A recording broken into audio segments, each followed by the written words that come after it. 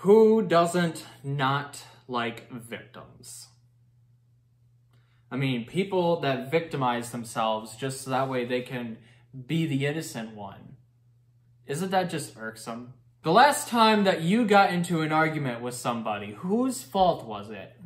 Probably theirs. After all, they were the ones that started it, not you. You were just defending yourself. Okay, their fault.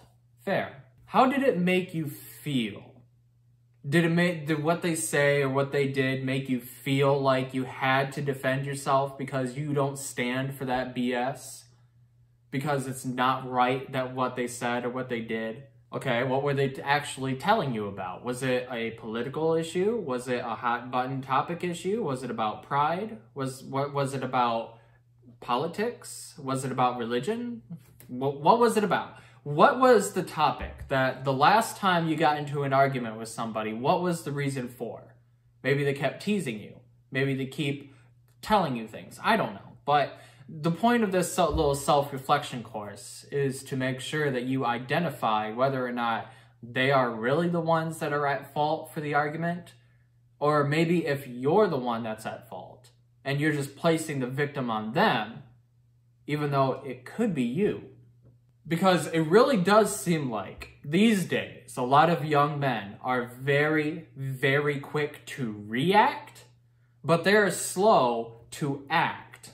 So what do I mean by this? Let's dive a little bit deeper into this. So quick to react.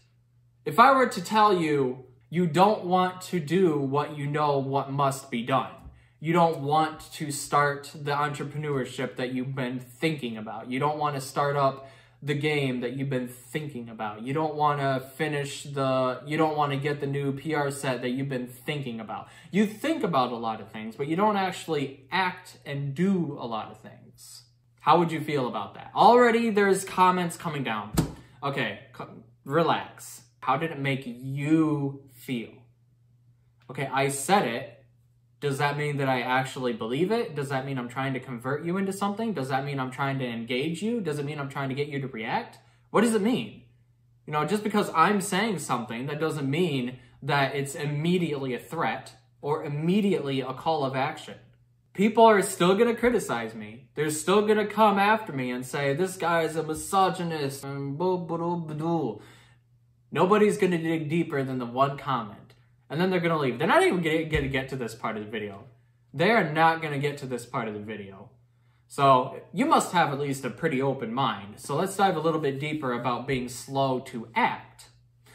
Being slow to act is, of course, the opposite of being quick to react. Based on me saying that, am I the victim? Are you the victim? Was what I said actually worth arguing over?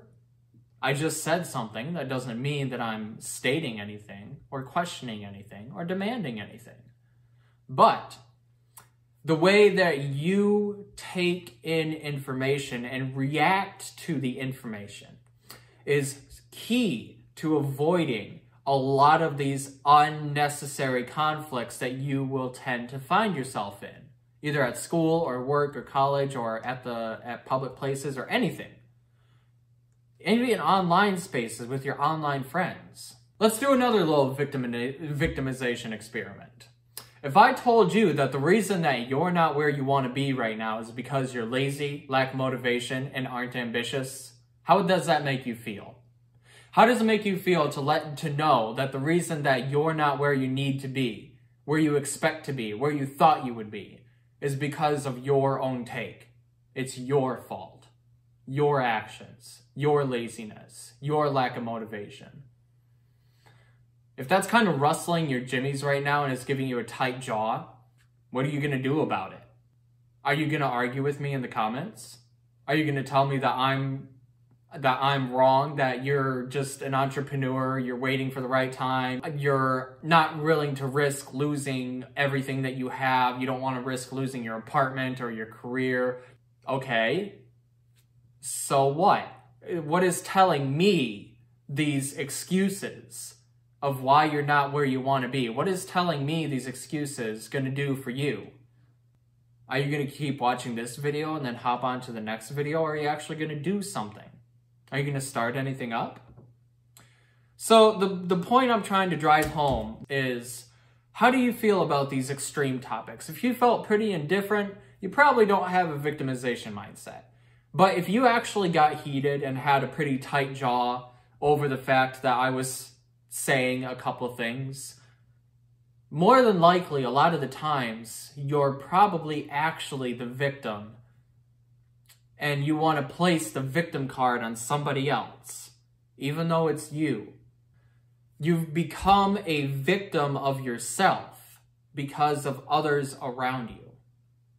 So how can we get out of this little victimization hole? Well, it all starts with accepting accountability, accepting the fact that you need to actually get off your ass and do something. Really, it just starts with really basic stuff. To get out of the victim mentality mindset is something that doesn't just fix itself overnight or with one wrong decision.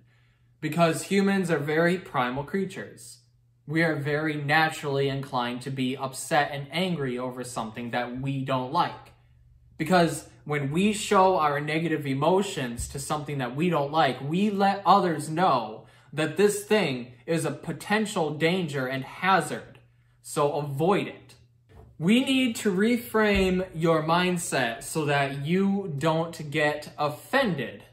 You don't feel like you're the victim of certain debates or conversations or topics.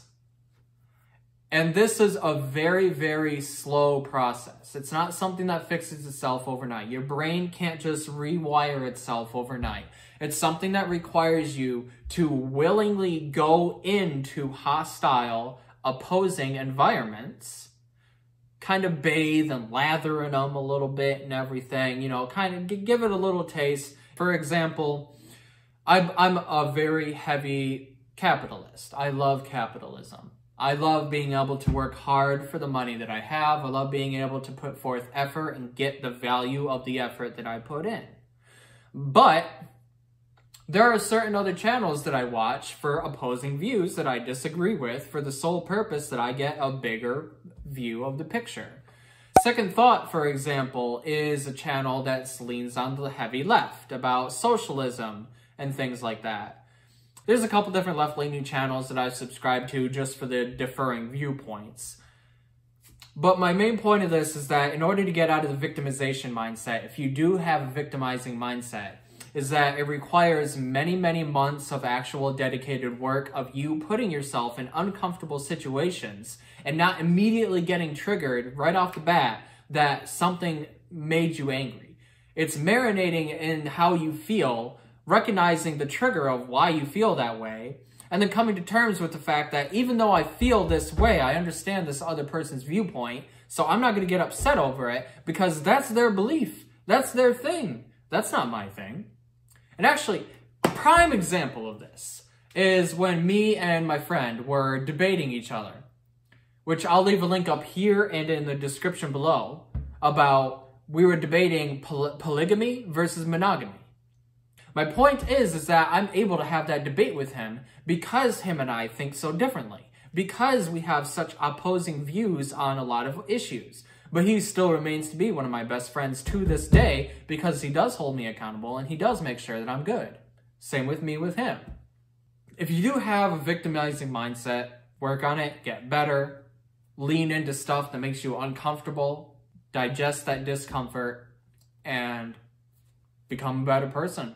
If you feel this message resonated with you, feel free to like the video, subscribe to my channel for more videos, as well as share this video with other people you think need to hear this message. Is there somebody you know that has a victimizing mindset and maybe they need to think about it further? Go ahead and send them this video. Anyways, I look forward to seeing you in the next video. I really hope that you take good care of yourself and you have a wonderful day.